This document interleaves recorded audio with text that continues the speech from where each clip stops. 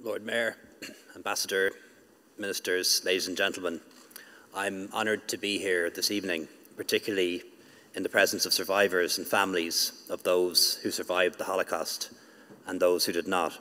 And I want to thank the Holocaust Education Trust Ireland for the kind invitation to speak to you. This isn't my first time to attend the ceremony, but it is my first as Taoiseach, and I'm very pleased to do so. I want to acknowledge both the Office of the Lord Mayor of Dublin and the Government's Department of Justice and Equality, who support this event every year. Why do we remember? We remember because the horrors of the Holocaust, the Shoah, are seared on our consciousness, and we come together to affirm that we will never forget. We remember because it is a means of showing our solidarity and sharing our determination to honour the men, women and children who perished. And above all, we remember lest it happen again. The former Ireland Professor of Poetry, Harry Clifton, has written movingly about the 6 million people who were about to be exterminated in what he calls the real apocalypse. He describes the gas chambers, the steam rooms, the bathhouse stink, and reaches the profound conclusion in his words, "As the people of the book undressed themselves, I learned at last how to think." And remembering and studying events such as the Holocaust force us all to think. Due to the work of international scholars and national organisations like the Trust, we are able to honour the dead by remembering their lives and learning about what happened to them. We remember people like Etty Steinberg, who grew up and lived in Portobello in Dublin, not too far from here, who moved to the continent after her marriage. She was forced to go on the run with her husband and their young child Leon, and she and her family were arrested in 1942 and sent to Auschwitz, where they perished. Her story has been described by an Irish writer as a single tear in a veritable ocean of pain and suffering. So I'm delighted that the Irish Jewish Museum has erected a memorial to Etty and her son, both Irish citizens, who shared a humanity and a faith with millions of other citizens of Europe and around the world. I'm also greatly encouraged and enthused by the success of programmes run by the Trust as part of their effort to spread education about the Holocaust, especially the Crocus Project. That introduces young people to the subject of the Holocaust and raises awareness about the dangers of racism, discrimination, prejudice and hatred. By planting yellow crocus bulbs, evoking the yellow Star of David, which Jewish people were forced to wear under Nazi rule, school children remember and learn about the 1.5 million Jewish children who perished in the Holocaust and the thousands of other children who were also victims of Nazi atrocities. We remember, of course, others who were taken to the death camps: gay men and lesbians, Roma, Jehovah's Witnesses, mixed-race children who were sterilised, and people seen as subhuman by the Nazis. The story of our state, the Irish state, during this period was rather a mixed one. The Taoiseach at the time, Eamon de Valera, should be commended for explicitly recognising the Jewish congregations in the new constitution, despite some criticism and opposition at the time. And that was a courageous stand to take during a particularly dark period of European history. And we know he personally intervened to try to help refugees, often against the objections and obstacles of his own civil servants. However, the truth is that we as a state could have and should have done more.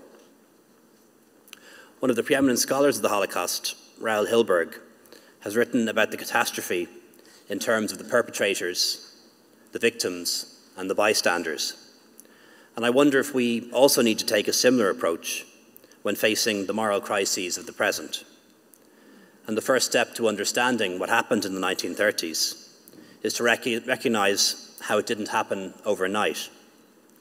Long before people lost their lives, Jewish people were first stripped of their social life, their right to participate in the economy, free speech, free association. The countries they lived in were occupied, their homes taken, daily life was restricted, and they were corralled into ghettos. They were excluded and silenced before they were exterminated. And we need to understand as well how they became victims so we can intervene when others are treated in the same way. And we also need to recognize when we are the bystanders, because the moral quandary of the bystander is ever present. And the most difficult thing, of course, is to try to understand the perpetrators, why they did what they did and behaved as they did. And I think it's only if we understand those who commit atrocities that we have a better chance of stopping them from happening again. So we must use the memory of what happened during that period to ensure a similar event does not befall humanity again.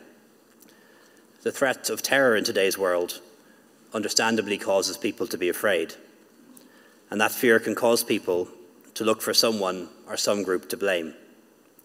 So we must conquer fear so that it does not open the door to racism, nationalism, or prejudice. Today in Ireland we offer welcome on our shores to refugees from war-torn regions such as Syria, and we also extend our support outward through development and humanitarian assistance and through the service abroad of our peacekeepers among our defence forces. Former President Mary Robinson opined that today's human rights violations are the causes of tomorrow's conflicts.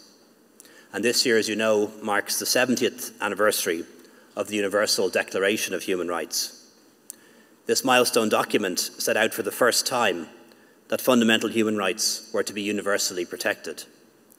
It was drafted as a response to the horrors of the Second World War and an expression of the will of our international community to make sure that such atrocities would be prevented in future. I want to conclude once again by saying how humbled I am to be in the presence today of survivors and their families. Today reminds us of the importance of educating ourselves about the Holocaust, and also allows us to reaffirm our shared principle that hatred and prejudice should have no hold in our country or anywhere in the world. The great Irish writer Samuel Beckett joined the resistance in Paris in 1941. He was profoundly influenced by the Holocaust and all that he saw in that period. After the war, he volunteered with the Red Cross and wrote about how he had discovered a humanity in ruins. And to me, that's what the Holocaust represents: humanity in ruins, an act without conscience. And with each generation, we work to rebuild and repair what was destroyed, but we can never recover what was lost and those who were lost. All we can do is share a warning from history and send a message of hope that will resonate for all time. And we do that tonight. Thank you.